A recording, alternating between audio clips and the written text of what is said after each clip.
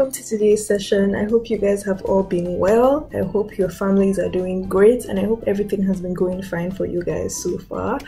My name is Biobele, and I am going to be your host for today.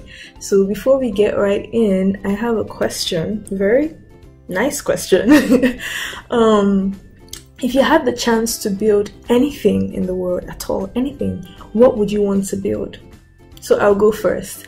If I had a chance to build something for myself, I would make a cottage. I would build a cottage, which is like a little house, a cute little cozy house with, I would like a garden as well in the front with vegetables, where I can plant vegetables and like flowers. And yeah, that's what I would like to build. What would you guys like to build? Okay, now getting right into the message for today. I'm glad, first of all, I'm very excited because we're starting a whole new series today. And this series is called Blueprints. And in this series, we're going to be talking about our feelings and what God's word has to say about our feelings and how we should deal with our feelings, what we should do when we feel different things, when we feel sad, when we feel happy, when we feel angry. So that's what we're going to be learning about, all this fun stuff in this series, okay? Because God gave us this feeling, so He would have the best thing to say about how we should deal with these feelings, right? Good. So now we're going to learn about a man called Jonah and what he did. So Jonah was a man in the Bible that God told to go to the city of Nineveh, and the people of Nineveh did really bad things that God didn't like, and God told Jonah to go there and tell them to stop doing those bad things and to start loving God instead and start loving other people and stop doing these bad things to each other. But Jonah didn't want to go. He was really sad that God had asked him to do that. So instead of going to Nineveh, Jonah ran away. He got on board a ship that was going far, far away from where God had sent him. He got on the ship and he went straight to sleep. He went straight to sleep, and all of a sudden a big storm came that rocked the ship back and forth, back and forth, back and forth. Everyone was scared. The captain, the sailors, everyone was scared and terrified. And Jonah was still fast asleep. So they came and woke him up. And once he woke up and realized what was happening, he felt sad because he knew that God had sent the storm because he did not do what God had asked him to do. So he said to the sailors and the captain, "Throw me overboard into the ocean and everything will calm down." And everyone thought he was crazy at first, but then they did, and everything calmed down. But thankfully, God had prepared a big fish, think like a whale, to swallow up Jonah so that he wouldn't drown in the ocean. So thankfully, Jonah didn't drown. He was in the belly of the fish for 3 days and 3 nights. Can you imagine that? But God kept him safe even while he was in the belly of the fish. And in the belly, he felt sad that he had disobeyed God, and he was sorry for what he had done and asked God to forgive him. And then after the 3rd day, God commanded the fish to spit out Jonah on dry land. So he was safe and dry and warm again, and he was happy and went ahead to do what God had asked him to do in Nineveh.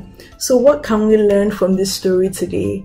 That even when Jonah was lonely in the belly of the fish, God saw him and God loved him, even when he's sad. So what can we learn in our lives? That when we are sad, God loves us. Now repeat after me, kids. When I'm sad, God loves me.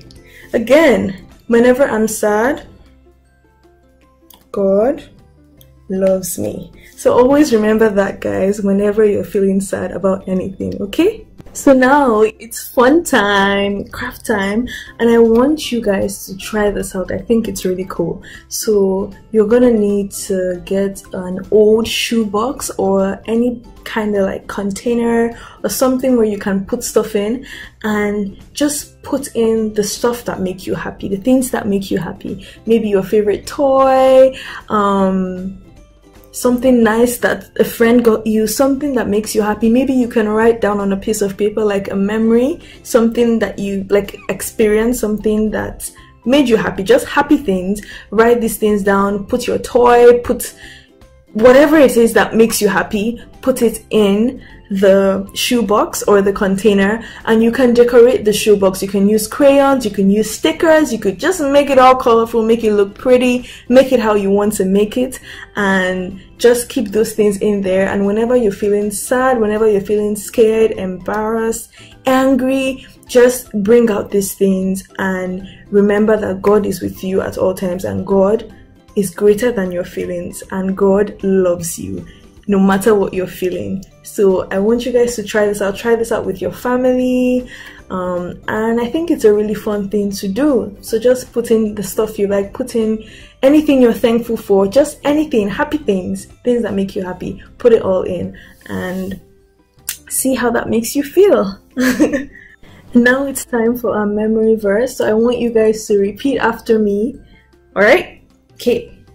Even if we don't feel at ease, God is greater than our feelings, and He knows everything.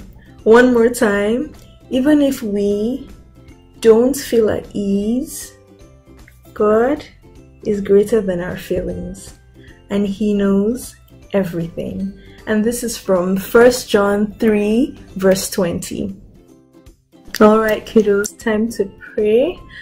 Put your hands together, close your eyes, and let's say this simple prayer together. Thank you, Lord, for our feelings. Thank you for giving us feelings. Help us to look to you when we have these feelings so we know what to do. And help us remember that you love us even when we are sad. And help us remember that you are greater than our feelings. Thank you, Lord, for in Jesus' name we have prayed. Amen. Alright, I hope you guys enjoyed this session. It was nice talking with you. And yeah, stay safe, stay calm. Remember, Jesus loves you, and I love you too.